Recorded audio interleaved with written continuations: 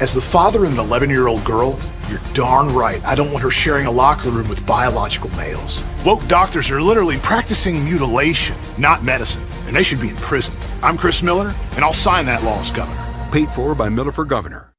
Hello, this is Laura Chandler, mortgage specialist at City National Bank, inviting you to call or visit a local branch and ask about our Champion Mortgage with no down payment. That's right, zero down payment. City National Bank can help you purchase your dream home today. Equal housing lender, member FDIC.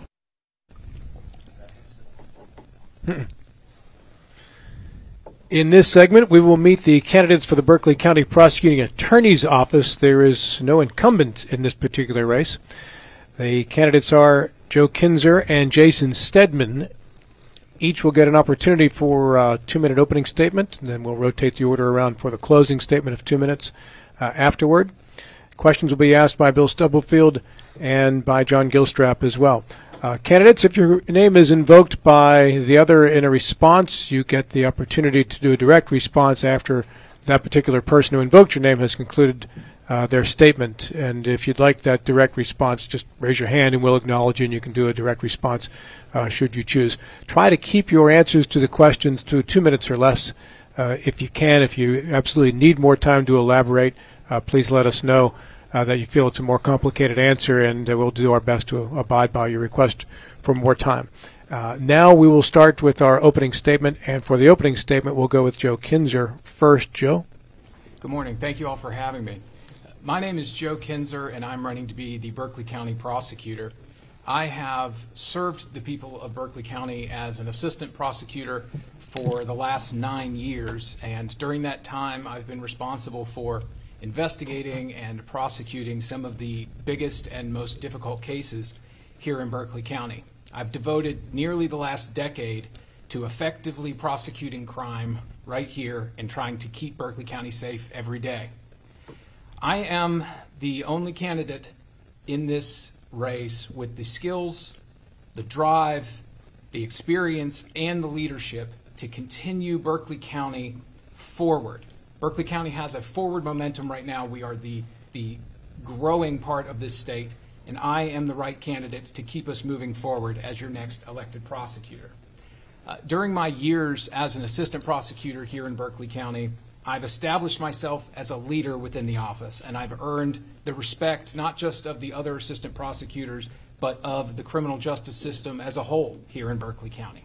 That's why I'm proud to be able to announce that I'm supported and endorsed by law enforcement, specifically the West Virginia Troopers Association as well as the West Virginia Deputy Sheriff's Association. I've also been endorsed by both neighboring elected prosecutors in Morgan and Jefferson County, because what that shows to you, the voter, is that the people who know what it takes to do this job, to do it well, right here in Berkeley County, all those people are saying the same thing, and that's to vote for Joe Kinzer for Berkeley County Prosecutor. And so I will be asking for your vote on May 14th. Thank you very much. Thank you, Joe. Jason Stedman. Good morning. My name is Jason Stedman. I'm running for prosecuting attorney here in Berkeley County. I've been an attorney for approximately 25 years. I've been practicing law since 2000. I started my career as a prosecutor in Pinellas County, Florida. I'm aware of the challenges of being a prosecutor in a large growing county. I'm well equipped to deal with that and move this county forward. I'm also an experienced community leader. I've been very experienced in community doing things like Boy Scouting. I've been the council president responsible for 3,000 youth in over 11 counties in 4 states. That gives me the important opportunity to be in contact, in concert with other community leaders to know what needs to happen going forward. So I think that experience is going to be vastly important, because as the prosecutor, you're going to have to work with individuals in other offices and other groups to make sure that we can move forward with what needs to be done. Prosecuting in Pinellas gave me a good opportunity to have a good perspective, because it was a very large county. There were over 1 million people in the county. I understand the challenges that comes with a large office. I'm willing to accept those challenges, and I'm willing to move us forward. Like Joe, I want to make sure that we move Berkeley County forward. My family's been here for 8 generations. I'm proud to be back here, proud to be working for the last over 10 years here in the area, running a business and doing the things that need to be done on a daily basis. Thank you very much, gentlemen. Now for our opening question, Mr. Gilstrap.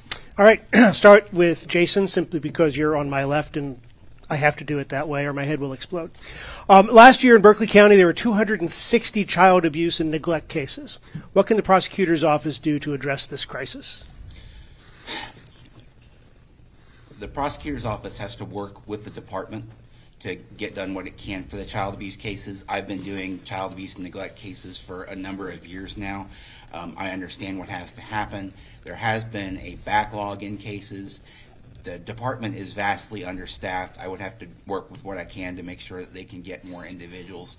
They don't have enough caseworkers. They don't keep caseworkers long enough to do what needs to be done. But as a prosecutor, I would do what I can to make sure that we support them in all that we can do. The child abuse cases are some of the worst cases that are out there. They need to be addressed and they need to be worked well. It can't be something that we try to simply brush under the rug and try to handle with what few folks we can find that can deal with the problem. Joe. Thank you. You know, when I started my career as a prosecutor here in Berkeley County, that was the docket that I initially had. And when I had that docket, there was one prosecutor and one judge. That was Judge Lawrenson. And that's not the state of the docket anymore. As you said, last year's numbers are big. At this year, right now, just in April, we're already at 88. And each one of those numbers is a child. In case that's how those case numbers work. Each one of those numbers is a child. I have been the representative for the Berkeley County Prosecutor's Office on the multidisciplinary investigative team for Berkeley County, the MDIT, during the entirety of my career. I think other than Sergeant C, I'm the longest standing member on that. And we meet once a month and review every case with kids. And the case numbers that we're seeing and that we're reviewing and the types of cases that we're receiving is shocking. I think that crimes against children are one of the top 3 issues moving forward in my administration that is going to need worked on. And the reality is there is only so much that we can do. We've already doubled it up. There are now 2 judges that handle that docket. There are now 2 prosecutors who handle that docket, and they are swamped. That is the busiest docket in the courthouse. If that means adding more people, it might be. It all comes back to the Department of Health or whatever, Department of Human Resources, I believe is their name now, or Human Services, and their ability to effectively investigate and have the manpower to investigate this. But having the connections that I have within CPS, law enforcement, in the child abuse and neglect arena, it certainly does help having someone who can quarterback and coordinate with known individuals and folks that we've built relationships with for years. So I do think that I can add to that with my relationships with these individuals moving forward. Bill? Gentlemen, let's get down in the weeds a little bit. Describe what you believe to be the most important considerations when determining when or whether to indict a felony case. And I'll start with you, Mr. Kinzer. Sure. When and where to indict a felony case. So a lot of what I do as a felony prosecutor right now in Berkeley County is just that, making those decisions of when and what to indict in a case. And really the only consideration or the prime consideration is when that case is good and ready and prepared. Okay, as a prosecutor, a couple things. We are always held to a higher standard than anybody else in that courtroom. We have a quasi-judicial ethical role in the courtroom that we have to be fair and that more is asked of us. And we have to have our T's crossed and our I's dotted when we bring a case, or a judge can dismiss that case. And we only get one shot in a criminal case. There's double jeopardy exists. We get one swing at the bat to try to have a successful prosecution. And so the most important consideration is that case as good as it can be? Is it ready to prosecute? Because if we fail, we don't get a second chance. And there are other considerations that are important, certainly in our office right now, and I would continue this. Anyone who is incarcerated pre-indictment, they are of the utmost importance. They are the top priority. We try to get to their case and get it ready to indict as quickly as possible. But you cannot sacrifice effectiveness for efficiency. And the biggest, most important factor is and always will be, is that case ready to go? Thank you. Mr. Stedman? The most important thing about the grand jury is it's just the prosecutor and the grand jury. There's no defense lawyers. There's nobody in there that's going to be challenging your cases on a regular basis. It's just if you can show and demonstrate that you've got what you need to go forward and get a true bill, it's what you need to do. It would be my goal to make sure that all incarcerated individuals are ready to be brought to the grand jury within the first term, and make sure that they are brought to the grand jury for the first term. Individuals that are sitting and waiting for indictment that are in jail cost this county $48.33 a day, and we need to make sure that we keep those bills down as much as we can. If the case is ready, and I understand there will be cases that will be waiting on labs and things like that, I understand those cases must wait, but the overwhelming majority of those incarcerated individuals should be brought to grand jury within their first term as quickly as possible, so we can bring them to court, bring them to circuit court, and bring them to justice. John. Switching on a more practical side of things, what experience, both in management and litigation, do you have that would make you the best candidate for the prosecutor's office? And we'll start with Mr. Stedman. I've been practicing law for 25 years. I spent the first 6 of those as a prosecutor in Pinellas County, Florida, which is a major metropolitan market. I've worked in business since then. I've ran my own business for a number of years. I understand what needs to be done. I've led community organizations. As I mentioned, the president of the local Boy Scout Council. That means I need to be able to raise almost $1 million a year to support operations. We make sure that that gets done. I can lead individuals. I can make sure that we can work interdepartmentally with other organizations to get what needs to be done. That experience and community leadership is what makes me the best candidate for prosecuting attorney. Thank you. So, you know, my trial record and litigation history is pretty well known, I think, in this race. I'm the senior assistant prosecuting attorney in Berkeley County right now. I got to that position by my abilities at trial and the fact that I have established myself as a leader within the office. I tried to look back about 5 years is about all my memory could serve, and I was at, I believe, 21 circuit court jury trials within the last 5 years, and that includes when the world shut down for COVID. So as far as a trial attorney, I've tried more cases than any other assistant prosecutor in the office during my time here. And that means something in a prosecutor's office. That's why the young lawyers in the office come to my office every day and ask me about cases, because I've established myself as a leader and a litigator in the office, and they want my advice on what to do. And I teach them, and I show them what the best way to handle a particular case is. And the thing about prosecutors is you have to lead them by example. If you don't know what you're doing and you don't have the experience and you're just sitting in the corner office because the people voted you there, I mean, that's great, but that's not going to captivate young prosecutors. That's not going to lead them. They need to be led by example, and I have established that I can and will and do already lead those prosecutors by example. And so that's why I think that both my litigation experience and my experience, not just within any office, you know, but this office in particular, has made me the prime candidate to be the next prosecutor. Community service has been a very useful tool and has been embraced quite aggressively by our current prosecuting attorney, but that's not always been the case. What would you do to improve community service and the benefits to both the individual and also the county? Mr. Kinzer. Oh, absolutely. So our office has really, since Katie came into office, or Ms. Delegetti, has supported all of the community corrections initiatives here in Berkeley County. And actually, I do need to correct something from my opponent. The jail cost has actually gone up. It's $54.48 a day. That's something that we are cognizant of in the office. We get reports weekly about who's in jail, and we get reports monthly about the monthly jail bill. And it is something that we focus on in community corrections, be it community service, home confinement, or of course the success of the Day Report Center.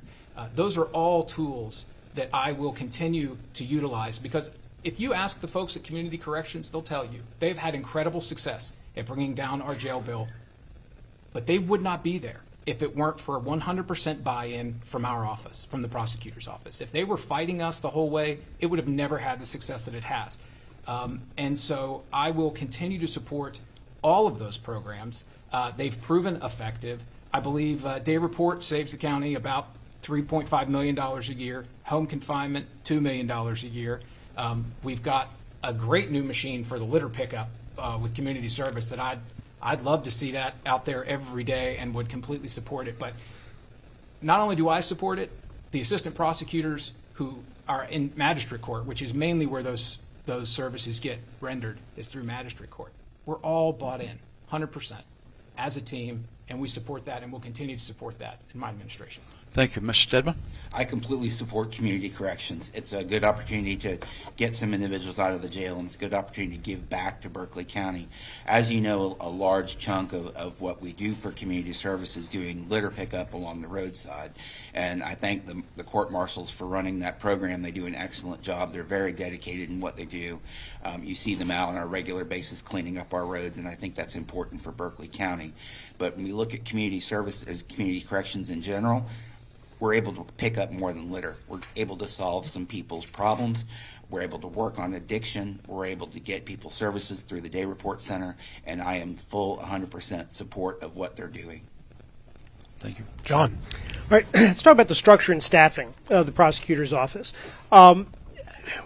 Is it adequately staffed? And if not, where do you find the funding for the additional staff? Or what do you do? Is it adequately structured? And if not, how would you go about changing it? We'll start with Mr. Stedman. Well, I believe they're short right now in number of prosecutors. You have to do what you can to recruit some new young attorneys into the office. I believe that can be done. We can look at how the office is structured into different divisions and that nature. Right now, we're running in magistrate court and circuit court. We can look at how things are structured, and I think we can try to be a little bit more efficient. Maybe we'll have some individuals focus on certain elements and certain types of crimes, which is something that's been done in the past. I'm sure that there are going to be short secretaries and support staff. I see those individuals leaving on a regular basis, and that's always going to be a challenge going forward, is making sure that they do have the adequate staff that they need to go forward and support the county. Thank you. We are actually fully staffed in both the legal assistant realm as well as the prosecutor realm. We have had vacancies for a long time. We recently made offers and received acceptance for 2 graduating law school students from West Virginia University. We have had a hard time recruiting, so we went straight to the source, and we went to the law school and did on-campus interviews and selected 2 individuals who are going to be joining us after they take and pass the bar exam this July. So with that, we will have 15 assistant prosecutors in the office, and we have 12 support staff. Now, as far as their roles and what they do, I do believe that I would like to change some of the structure, just specifically as it relates to victim advocates. So we have 1 full-time victim advocate who's actually out on maternity leave with the cutest little baby you've ever seen right now. And so we've got other staff covering that position.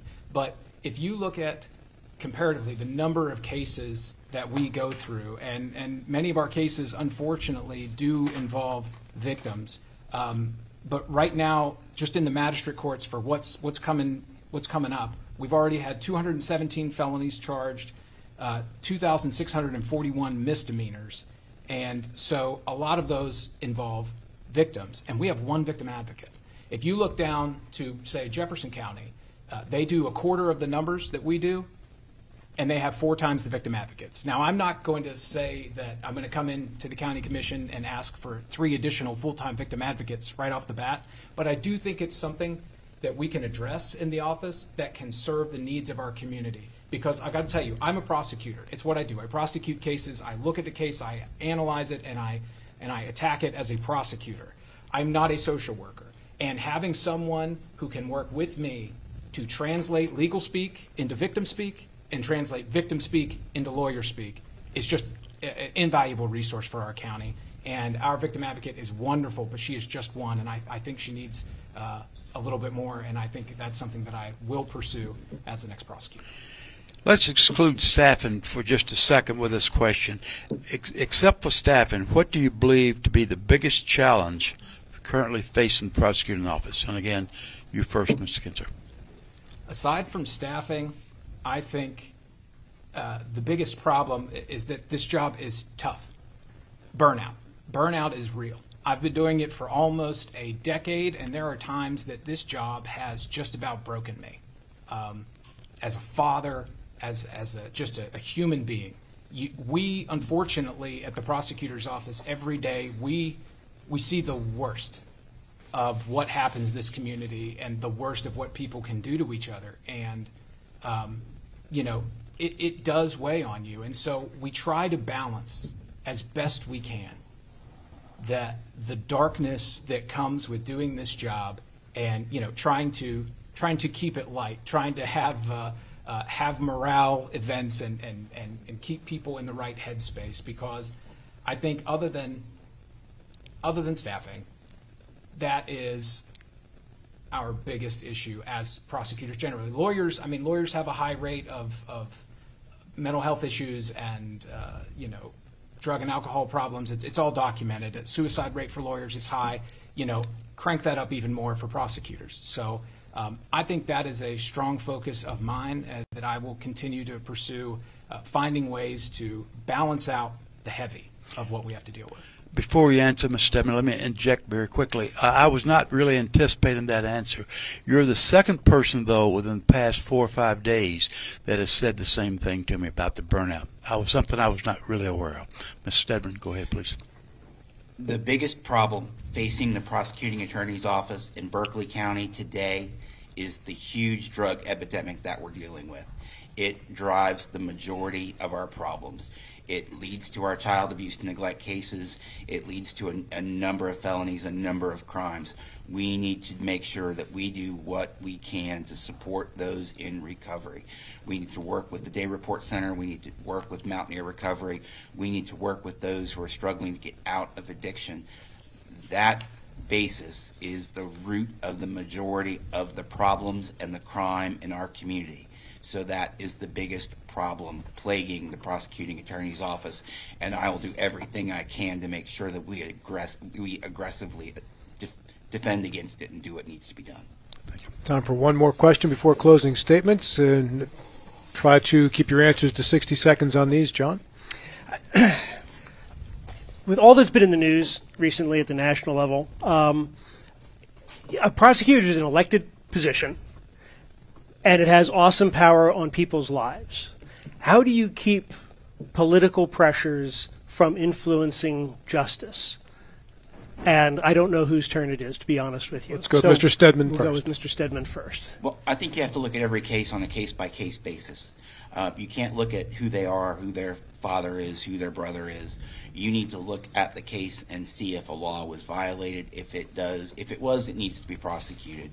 So I think we do the best that we can to make sure that justice remains blind. We can't allow special individuals to get special services in our community. We need to make sure that we're fair and that we are equal across the board, making sure that we enforce all the laws and go forward with prosecuting the cases that are brought to us. Thank you. I mentioned before that in this office, at least in the Berkeley County Prosecutor's Office, we have leaders who lead by example. And that includes our current leader, who is unfortunately leaving us for greener pastures and the bench.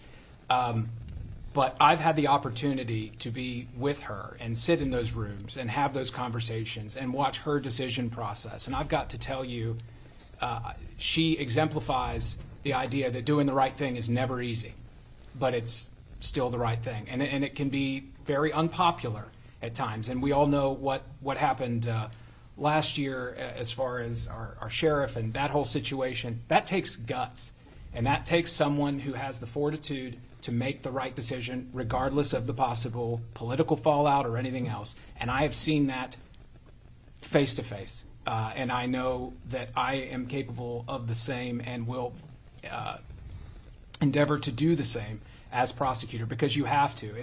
We're already held to a higher standard, and I'm accustomed to that. I've been prosecuting for almost a decade right here in Berkeley County, and I will continue that forward and making sound prosecutorial decisions based not upon who you are or who you know or what position you have, just based upon the law and what's right. Gentlemen, I'm reminded that our half-hour commercial break here is shorter than I thought it would be, so I'm going to ask you one additional question, and that is something that came up with one of the candidates for Attorney General earlier in his campaign stating a desire to give the Attorney General additional criminal jurisdiction. As a potential local prosecuting attorneys, would you be in favor of the state's Attorney General's office having additional criminal jurisdiction? And I do realize it would take a constitutional change, but in theory, Mr. Stedman? I would not support that. I believe prosecution should be kept at the local level. It's not something that we should move up to the state level. I think it's built that way for a reason, and it should be built that way for a reason. So I would not support the Attorney General prosecuting criminal cases. I will echo that and say, they tried to do that before, years ago. I was against it then. I'm against it now. If the Attorney General's office wanted to do something additional, I think the only thing that would make sense as far as our criminal realm would be if they had interest in taking that abuse and neglect docket, because that's the only scenario in which the county prosecutor represents a state agency. We represent the department in those proceedings. They are our client. Otherwise, we have no client. We represent the state of West Virginia, but in those cases, we represent a state agency. Every other state agency is represented by the AG's office. So I do think that, but for some reason, they don't seem to have interest in that. They just want to come in and handle some of our criminal prosecutions, which we are adamantly opposed to. I am adamantly opposed to as well. Thank you both. And now we'll move on to closing statements. Try to limit those to 2 minutes. And Jason, we will begin with you.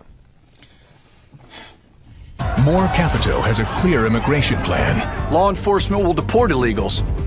My grandfather instilled in me the values that you do the right thing for the right reason all the time.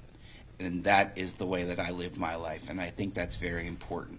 It supports what I do in scouting. It supports what I do in the community.